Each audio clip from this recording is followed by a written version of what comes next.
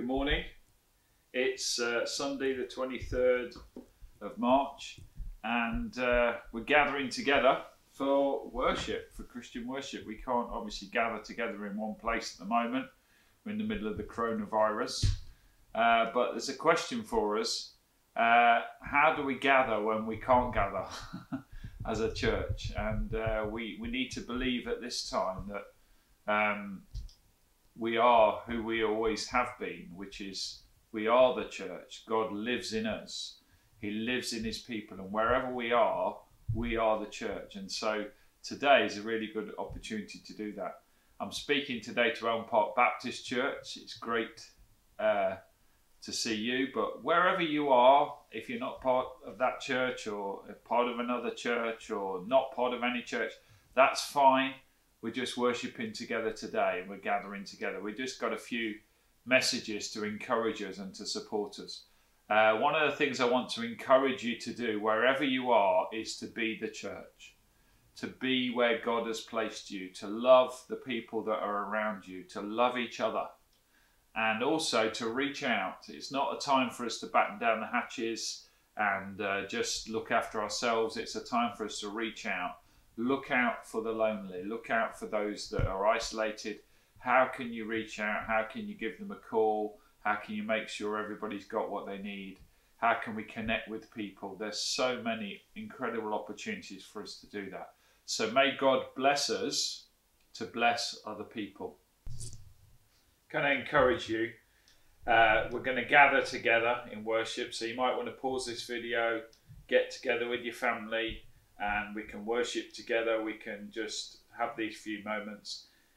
We've been thinking as a church about the fact that Paul says in one of his letters that we are the body of Christ and each one of us is a part of it. So, but we're all interconnected. And so we're going to say some words together. And these words are very simple words. Yet we are one in Christ. Yet we are one in Christ. Let's say that together. Yet we are one in Christ. We are many, God's great diversity, yet we are one in Christ. Different faces, different races, yet we are one in Christ. Butchers, bakers, website makers, bankers, tailors, teachers, sailors, yet we are one in Christ. Fathers, mothers, sisters, brothers, single, married, broken, carried, yet we are one in Christ. The happy, the clappy, the barely out of nappies, the ancient, the modern, the famous, the forgotten, yet we are one in Christ. Some hopeful, some hopeless, some cope well, some cope less, some sure and some doubt, some whisper, some shout, yet we are one in Christ. Those with abundance, those with need, those who are generous or wrestle with greed, yet we are one in Christ. Elbows, tummies, knees and noses, kidneys, femurs, teeth and toesies. Some are mentionable, some protected, some accepted, some rejected, yet we are one in Christ. A broken body, torn apart, mars God's image, breaks God's heart, and yet our Father knows how the end will be, when all his kids will sing in harmony. The bride will dazzle, her branches bloom, so add your voice to hymn the tune, that we are one in Christ. So we recognise that wherever we are one in Christ and we are part of the body. Let's pray together. Father God, help us to recognise today that we are with you and that we are with each other. Wherever we are gathered over the internet, that we are together and we are worshipping you together. Help us in these few moments to receive hope, to receive your blessing, to receive encouragement, and to receive your word. And equip us, Lord, to be the body of Christ wherever we are. In Jesus' name. Amen. One of the things I want to share with us this morning is the fact that we have everything we need in Jesus. Jesus is everything we need. Right back at the very beginning of the Bible, Adam and Eve were in the garden, and God gave them everything that they need. They could live in loving union with him. He provided everything for them, the fruits, the vegetable, the land, everything. And yet they chose to believe a lie. They chose to believe that God was not looking after them, that God was withholding something, that God wanted to spoil their fun. And so they lied, they deceived, they rebelled against God. They did what God told them not to do. And that's where the fall came in. And ever since then, we've had this separation from God and the separation from each other. And we've been trying to come back to that garden. We've been trying to come back to the way where we're supposed to live in loving union with God. But we don't trust God. We don't feel that we have enough, that He's a generous God. And he gives us everything we need, not just for ourselves, but so that we can bless others. You know, God said to Abraham, I will bless you and you will be a blessing. And God wants us to be fruitful and to multiply. Back in Exodus chapter 16, God was leading the people through the desert in the wilderness. And even though they were in disobedience, even though they weren't doing what God had told them to do, He did provide for them. He did give them what they need. He gave them meat. Quail came in. He gave them water when they were in a desert. And He gave them daily bread. And that bread was called manna. Where did it come from? They don't know. They said, what is it? And the word what is it is manna. But it also tells us that God, their clothes didn't wear out during that time. Their shoes, their sandals didn't wear out. Their feet didn't swell up. God protected them when they had illnesses and sickness, and He provided a way that they could be healed. And so God was providing for them. God was looking after them. And so I want to say to you, whatever your situation is, whatever your family needs are, that God is looking after you, that God is with you, that God will help you. And everything you need is in a relationship with Jesus. It says this in Exodus 16. The Lord said to Moses, I will rain down bread from heaven for you. The people are to go out each day and gather enough for that day. In this way I will test them and see whether they will follow my instructions. So God is saying, every day I'm going to give you what you need. It's going to be manna. It's going to be, we don't know where it comes from, but it comes from heaven, and God provides us. And every day we go out and we get what we need for that day. For that day, Jesus said, give us today our daily bread. Today. But we can't get any for tomorrow, because He says to them that they are to gather what they need for that day. So it says, it says later in this passage, Moses said to them, it is the bread the Lord has given you to eat. This is what the Lord has commanded. Everyone is to gather as much as they need. Take an omer for each person you have in your tent. The Israelites did as they were told. Some gathered much, some little. And when they gathered it by the omer, the one who gathered much did not have too much, and the one who gathered little did not have too little. Everyone had gathered just as much as they needed.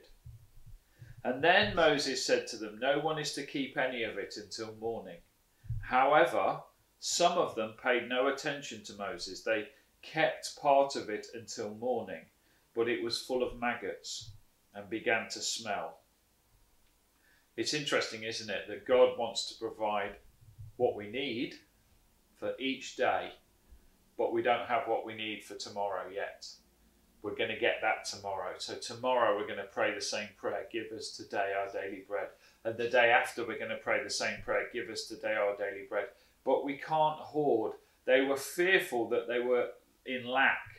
that they weren't going to get what they need, and so they wanted to hoard it and keep it to themselves. And we're seeing that the fear is rampant within our society, that somehow, I want to be honest with you, sometimes when I see the shelves are empty in the shops, and I think to myself, are we going to have what we need?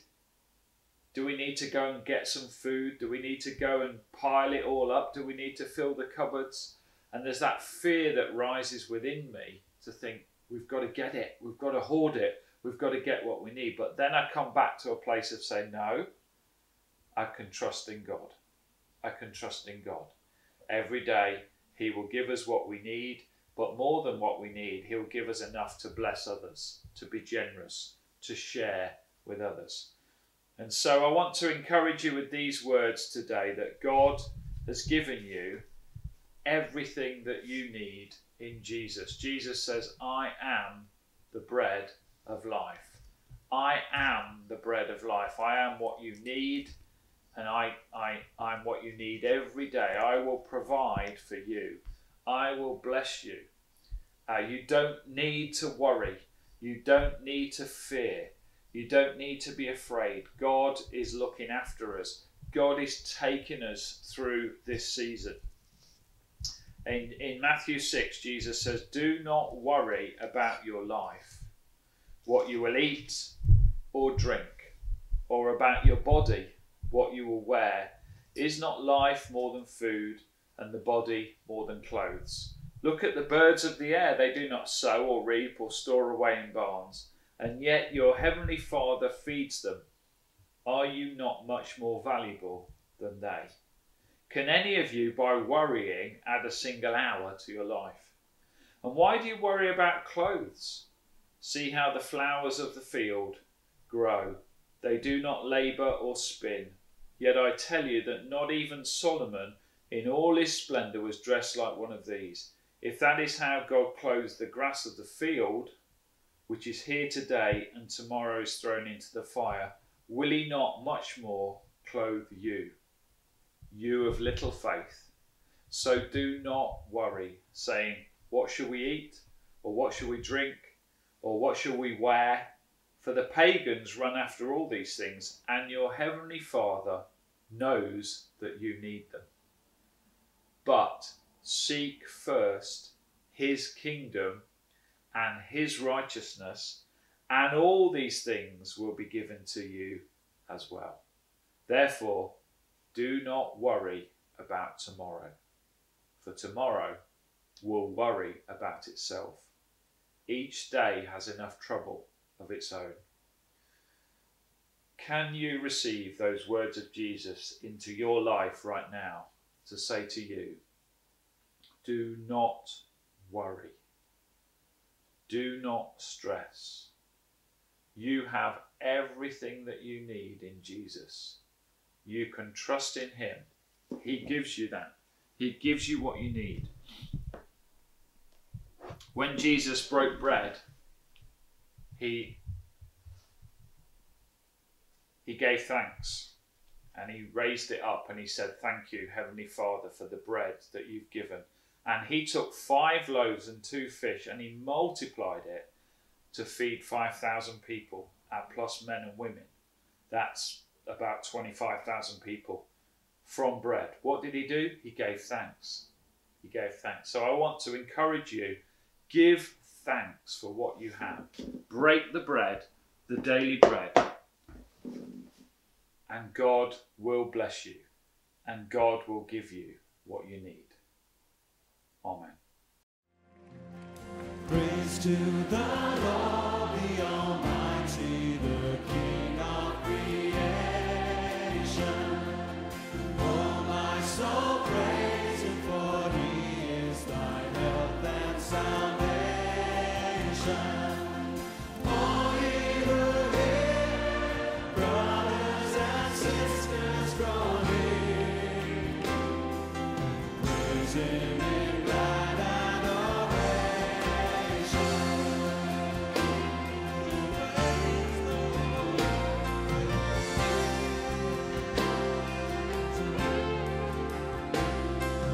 Praise to the Lord, who doth prosper thy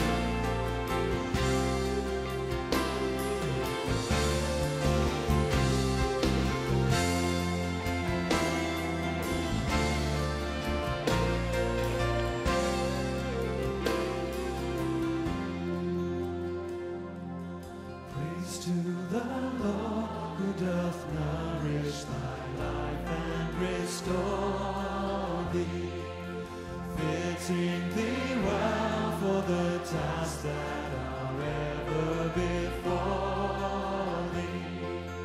Then to thy knees he like a mother's tree, spreading the wings of grace o'er thee.